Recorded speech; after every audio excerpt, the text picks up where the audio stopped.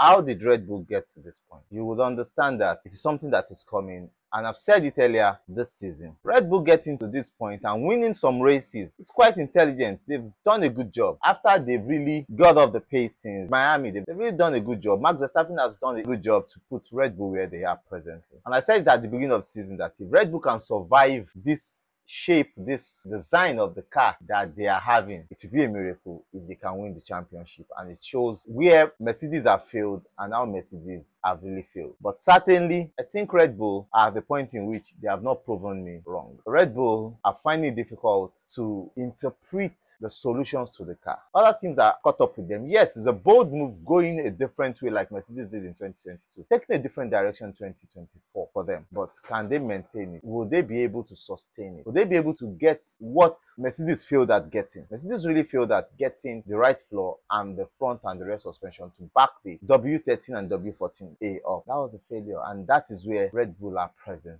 They don't understand what they need to do to make the car faster. Yes, the car is faster. It's not that the car is not faster. To keep a balance on the car and to make the car much more better on every angle.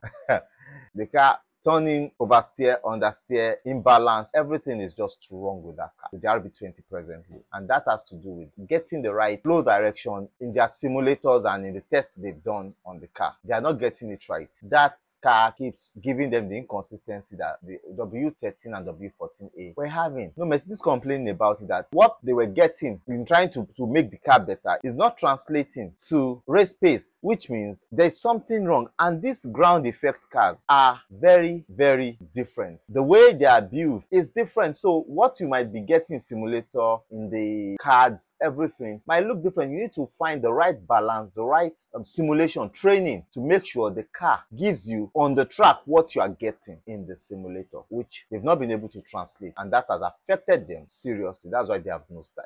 And also, Andrea Newey would have taken this thing, pieces it raw in diagram without taking it to the computer and look at what the problem is and giving them the solution. But unfortunately, Red Bull had lost Andrea Newey to a new team that will be announced in Baku, and we heard he's going to Aston Martin. So he's no more working for Red Bull. He has done his last project. How can they maximize Peter Wasche and other engineers to make sure they give the best? Which certainly this year is already gone. Other teams have caught up. What will they do? I'm not sure Red Bull even have the idea. They said they are coming up in Austin with flaws that will correct this. But are they sure? Mercedes tried this over and over again, but the car kept, especially the W14A, kept on getting worse until they changed the design.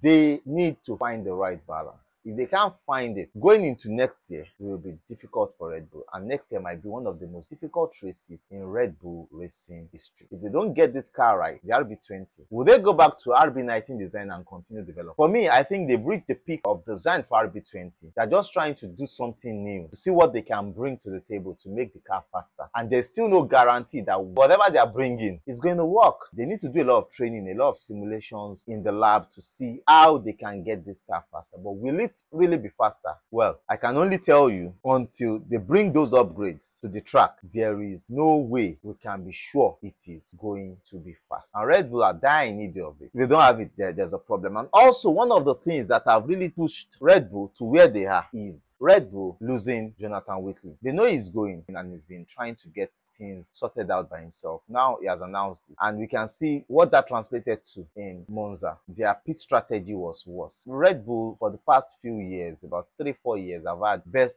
pit strategy, and it's already showing that next year might be worse because the way Jonathan Whitley had worked with the team, training, his experience, how will they get back to it? Red Bull are having serious issues, internal struggles, power tussles. For the team to say to give Helmut Marko a super role to handle after his fallout with Chris Horner, I think it shows that there's a bold statement they are making because they want the car and stability in the team, but there's still no stability. A lot of people are leaving and some people will still leave because if I trust an engineer that I'm working with and he's no more working somewhere, I want to follow him to where he's working because I know he's good, or I want to go somewhere else and build myself because there's no way away, there'll be brain drain. I want to learn from new people. That is what might happen to Red Bull if they are not careful. They need to look at what they need to do. They need to be serious with themselves. If they really need to get that car going, they need to be serious with themselves. They need to tell themselves the truth. Yes, should they forward next year's car or whatever to this year and take the sucker punch in the face and start developing from this year right on track? Or should they continue development on the RB20? For me, I'll tell you, just go into next year car. Forget about bringing the floor for next year and this and that to make the car. Just move into next year car. Start developing the car and start learning from now, because whichever curve they land this year, that is where they're going to start next year. And it might be disastrous for them if they have no gaining in learning this year. It will be a big show of shame, because as it is going, if McLaren can improve their pit strategy and their driving experience, and Ferrari also can improve, Mercedes can bring something great to the table, Red Bull will struggle for the rest of the season. And next season, we're struggling. It might be difficult entering a new season with that kind of struggles. If you look at their races, especially in race pace, they've lost race pace. To Mercedes in Monza, it was a disaster. Their race pace to Lewis Hamilton in Dutch Grand Prix was a disaster. And I think now their eyes should be open, their minds should be open, and Cruzona should be able to raise his hand up and blame himself for a lot of things that have gone wrong, and should be able to come out and do something. For me, I've said it, the best thing he can do is to leave the team, so that we know the team is struggling to get back. By 2026, they can get, by 2025, they get a new team principal. 2026, they're coming back